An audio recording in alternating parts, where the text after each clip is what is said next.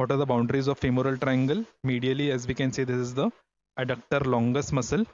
Laterally, we can see this is the sartorius muscle, and base is formed by the inguinal ligament. Okay, these are the side boundaries.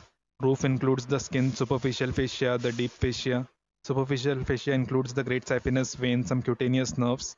Okay, and contents of femoral triangle includes medial to lateral. We can see this is the femoral vein.